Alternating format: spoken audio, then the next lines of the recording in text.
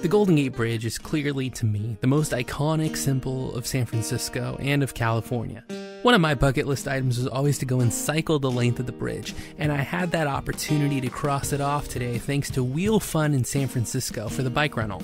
Located in Fisherman's Wharf, it's a straight shot up Jefferson Street and an easy path towards absolutely stunning views along the way until you get to this famous landmark. I biked past Fisherman's Wharf, Ghirardelli Square, and Crissy Field, among many other landmarks and attractions.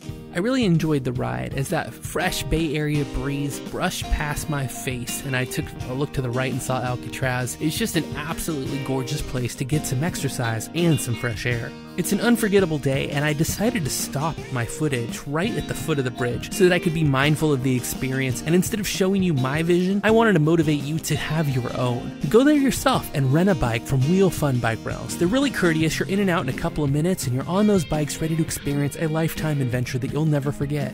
So instead of just showing you what I did, go and make your own memories. Stay tuned for the full San Francisco episode of Danny Hauger Travel Podcast and check into over a dozen other episodes from famous spots around the world. And don't forget, you can download Danny Hauger music free every single week on iTunes at Danny Hauger Podcast or dannyhauger.podbean.com. Thanks for listening, liking, and subscribing, and we'll see you on our next adventure.